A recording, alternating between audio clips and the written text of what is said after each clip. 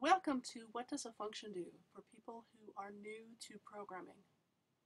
Our class is starting to use functions, and if you are new to programming, functions are probably new to you, and the material may be confusing and you might feel pretty lost. So I'm hoping that this will be helpful for people who are new to programming. I'm going to be explaining some basic things about programming, program concepts, the way that the program runs, and I'll have some terms that I will try to explain a little bit. It's a lot to cover, so doing my best. Here's what I'm going to cover. Some of what I'm going to cover in the video is the execution path of a program with that doesn't have any functions, no functions. Why do we make a function? The execution path in a program with one function or with more than one function.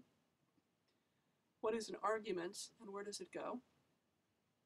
And calling a function. So some of that may or may not make sense, but we'll get to it here. So let's start out with a program here in Code Sculptor. It says, welcome to what is a function. There's some assignment statements, some print statements, an if-else statement, and some more print statements. As you can see, I'm trying to use simple statements so that you can stay with me, follow along, and see what's happening. I want to ask, if I were to run this, what order do you think these things would happen in? You might say, well, it starts here at the top. It's going to print out, this is the top of the program, do these other print statements, do this if else, do this other printing, and then stop at the bottom. So let's run it, and you would be right. That's exactly what happens. And that might seem really simple and straightforward to you, and that's terrific that it does. But it's going to get a little more complicated when we start adding functions. So that's why I'm talking about it now. Why would we add a function? Well, usually it's because we want to do something more than once, and we want to put it in a kind of in a container, so we can just call on it when we want to do it. You might think of it like, I know how to go shopping. It's a function I do a lot. When I go there, I park the car, I go in, I take out my list, I find the items on my list, I put them in my cart, I go to the cashier, I pay the cashier, I take the stuff out to my car, put it in the trunk, and drive home. That's all kind of, I could call that all one big function I do, where I've got a method. Each time I go, I might have different items on my list. It might take longer if I have more items on my list. Might cost more, could take up more room in the trunk, but it's the same basic function each time, and so I know how to do it, and I've got that down. So in our program here, I'm going to add a function. So there was a little pause there in the video, and I added this on line 12, define a plus b. And in that definition, so this is okay. Here's our function definition. Define the name of the function and then the colon. And then we say everything after the colon that's indented becomes the function. So that's the whole function. So our function a plus b has the if a plus b equals 47. Then we do some stuff, else we do some other stuff. That's the function a plus b.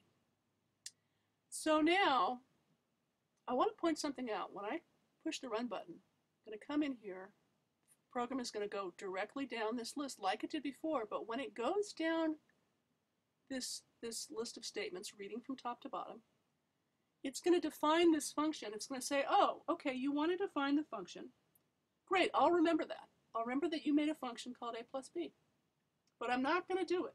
I'm not going to do any of the printing. I'm not going to try to decide if a is b. I'm just going to remember there's a function a plus b, and I'm going to remember what you said about it, but I won't do it. So if I run this program just as it is right now, it'll print this stuff here on 7 to 10. It'll remember this stuff. It'll define the function, and then it'll print this stuff. But it will not ever do the stuff in this definition. So let's do it and see.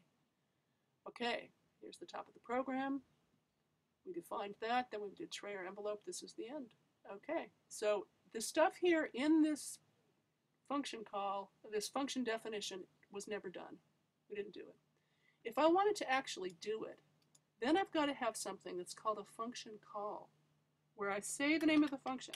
I say a plus b with these parentheses. Then it says, this statement says, I want you to go find the function that I told you was called a plus b, and I want you to do everything in it. And then when you're done, come back to here, and it would start again right after line 28. If there was something else on line 28, it might do that, but it's going to start right after that function call and go on. So let's clear this out here and do it. So now we've got, this is the top of the program, tray or envelope, socks, mittens, coat. This is the end of the program. Then we get to this part here, which came from here. So in essence, what's happening is we come through here, we print the stuff, we remember this stuff but don't do it, we print this stuff. Then when we get here, it's as though if I could draw an arrow right from here to right here, we do that stuff, and then we jump back down to here.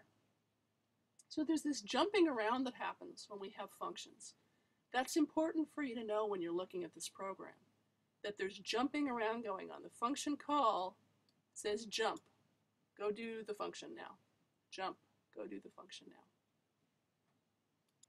I'm back, and here's another version of the program. This time I've added another function definition, define print stuff, colon, so that everything that's indented after that is the function definition. That's what's going to happen. But it's only going to happen when the function is called. It's not going to happen when we come to line 20, we're the program, we're going through here, we have push run, come down through this printing, come down through this definition, come down through this definition. The printing's going to print, this doesn't print anything, and this doesn't print anything. It's only when we get to here that it's going to jump first to A plus B, then it's going to jump to print stuff. In fact, let me just show you. We'll say, whoops, I want to go back to there.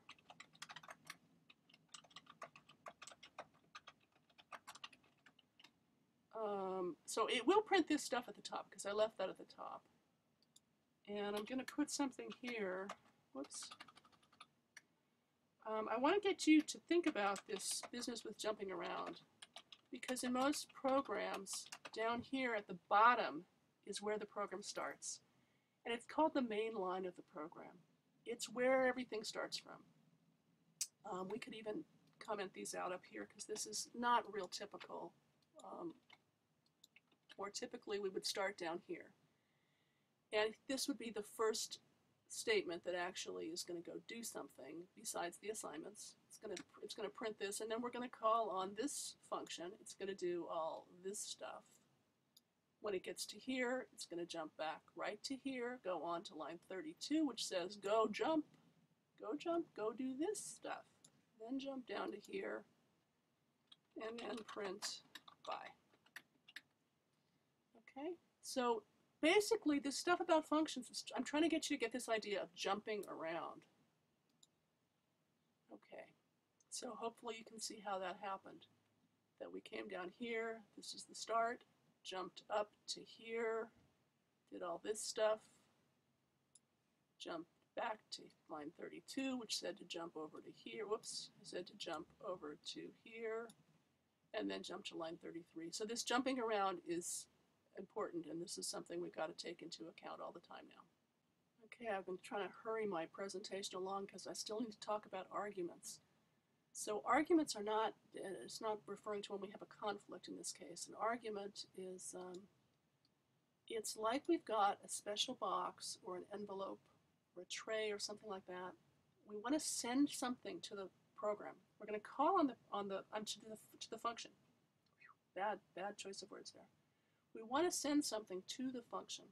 We've got the function defined, but we want to send it some kind of a value that will give to it. And if you just picture like a tray or an envelope, you can put something in it and send it along. So here, this call to the function print stuff says we're going to pass along this value of 47, and this is called an argument.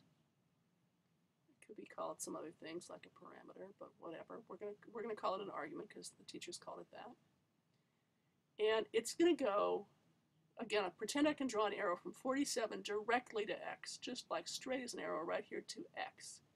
When it comes in to this function print stuff, within this function, x will mean 47 because it's just as though there's an assignment statement right here. It says, this says, go do print stuff and pass 47, assign 47 to x. In Another way to say it would be do what's in print stuff and have x equal 47. That's what's going to happen. Now, it could be something else. I could call it multiple times. I could have more than one argument. There's lots of ways to do it, but the main thing is to get the idea that there's a tray or an envelope. It contains whatever we've passed in, but only while we're in this function. So when we come to line 22 and we say print tray or envelope containing x, x will be 47. And I could have a variable that I make up called send, and it could have some other value, and I could do it again and say this time I'm going to call print stuff. I'm going to use the variable send, which is 55. That gets sent to x. Tray or envelope containing will print 55, and then I'm going to change it to something else, call it again, and again it'll be whatever the value is now goes to x. So let's do that. See if that comes out the way we think it should. Okay, here's the top of the program. Oh, I didn't comment it out in this case. Here's the top of the program.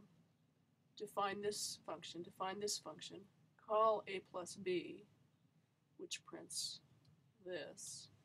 Call print stuff with 47, the tray or envelope has 47. Call print stuff with send, which contains 55, the tray or envelope contains 55, which prints right here, print tray or envelope containing x. And x is whatever we sent in the tray or envelope. Okay, and now I've only got a couple minutes left to talk about return.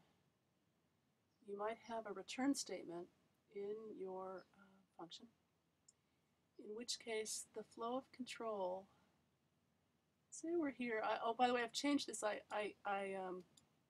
hid the contents of print stuff, and I took out all the calls to print stuff. So right now we're just going to be looking at a plus b, the function a plus b, for this return statement stuff. And I added a return statement here and a return statement here. So this return statement stuff, again, I need circles and arrows to be able to show you what's happening. So when I get to here, I say print, then I say call this function and do whatever's in this function, right? And I have no argument this time. I'm just calling without any argument, but I could be sending something, but I'm not. And return is like a special envelope sending something back. So in this case, I've got a return statement here and a return statement here. Those, whichever return statement is done, depending on the condition for this if, that return statement is actually going to replace what I've highlighted. So if a plus b is equal to 47, the return will be a plus b, and that will print 47. Well, a plus b, as it turns out, here's a and b, it is 47. This will print, and this will return the value of a plus b, which is 47, and it will return it here, and this will actually print 47. So let's clear this and do it. Okay, here's the printing at the beginning. Here's this print statement. These three things came out of this call right here. And then, I'm sorry, the first two came from the call up there, and then the 47 actually came from this statement, which says print what was returned by a plus b. How can I say that another way? So a plus b was replaced by that value right there. This statement right here, it's like saying print whatever is returned, which is that. Again, I need circles and arrows to try to make it clear. So we've learned that programs often execute from the bottom, because before that we may have just a lot of definitions of functions. But the execution path is going to often start from the bottom of the program where the main line is. And when we make a function, we define it, but then we have to call it in order to actually execute it. And I'm out of time, so thank you for listening.